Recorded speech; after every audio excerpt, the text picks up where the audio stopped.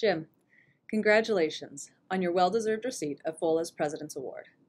This award is granted to someone who has demonstrated creativity, leadership, and innovation in their presidency. Someone who's led to significant improvements to their local association, as well as to charity initiatives. I can think of no one more deserving than you.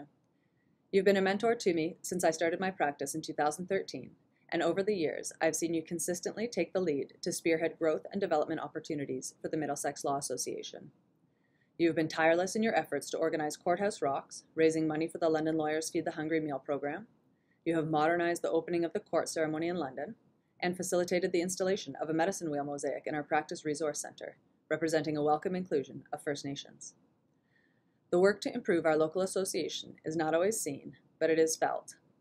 Today, we see you, and it is with pleasure that I congratulate you on becoming the latest recipient of the auspicious President's Award.